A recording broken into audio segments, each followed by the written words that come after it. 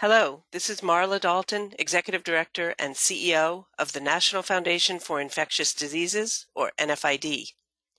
Following a thorough safety review, the Food and Drug Administration, FDA, and the Centers for Disease Control and Prevention, CDC, have determined that the recommended pause regarding the use of the Johnson & Johnson COVID vaccine in the U.S. should be lifted and use of the vaccine should resume. The pause was recommended after reports of rare blood clots in a small number of vaccinated individuals. FDA and CDC have determined that the vaccine benefits outweigh the risks and will continue to monitor the use of the vaccine. Additionally, the vaccine insert will include a warning that in rare cases, blood clotting has occurred in women under age 50 who received the vaccine. Joining me today is NFID Medical Director Dr. William Schaffner to explain the decision and how it may impact confidence in COVID-19 vaccines. Bill, as always, thanks for joining us. Oh, always good to be with you. So, why the change in thinking about the use of the Johnson & Johnson vaccine? Well, Marla, actually, you've summarized it very well. Let's go back. The problem was that in very rare instances, there was this blood clotting disorder that involved the veins in the brain and the abdomen. It was potentially serious, and these blood clotting disorders were really distinctive, different from the usual kinds of blood clots that you might get in a leg, for example, which are really pretty common. The pause was important because the CDC and this advisory committee wanted to get more information to define the risk. Where, in which sorts of patients did these illnesses occur and how frequently? Men and women by age. Let's have a look at that. And they also wanted the opportunity to get the word out to the medical community about this complication and the fact that it was distinctive and had to be treated in a different way. Well, during that period of time of the pause, data came in that defined the risk much more precisely. And the advisory committee thought very carefully about this rare risk in comparison to the risk of COVID, which is continuing to spread along with the variants. And what they said was basically what you've said, assessing the risks on both sides, the risk of thrombosis versus the risk of COVID, as well as the benefits that you could get from the vaccination. They thought the benefits largely, hugely outweighed the potential rare risks. And then the FDA did what they always do when they have any kind of drug or vaccine. When you do have a rare risk associated with treatment, for example, they put a warning on the label. Hello, everyone, pay attention. This is not risk-free. This serious event can occur, but it occurs very rarely. And having thought about and discussed this, the CDC's advisory committee said, let's go forward. This vaccine, which is a single dose vaccine, can be handled at normal refrigerator temperatures so we can reach underserved populations, and a lot of people like the one and done. Let's go ahead and continue to use it with a warning. So how rare is blood clotting among these vaccine recipients? And frankly, what should healthcare professionals and patients know about the risks? Well, let's do a few numbers. There were 15 of these cases that were reported. All were in women, and they were in younger women. 13 of them occurred in women ages 18 to 49.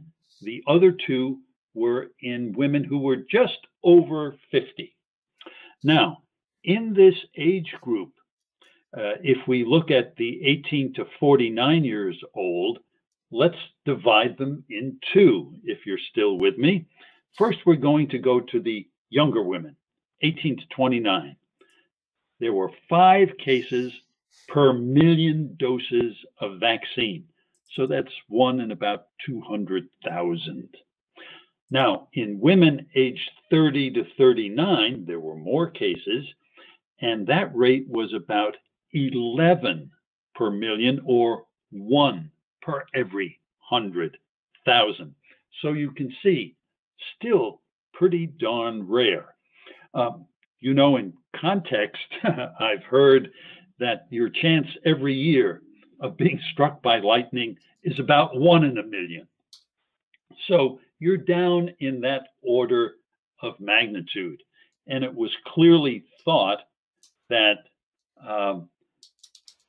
that the benefits, given the fact that COVID is out there making many, many people sick and still putting people into the hospital, that the benefits here manifestly outweighed the potential risk, as long as people were knowledgeable about this risk. So turning to practicality, Bill, what advice would you give to women under age 50 about COVID-19 vaccination? Oh, the first thing I would say is get vaccinated.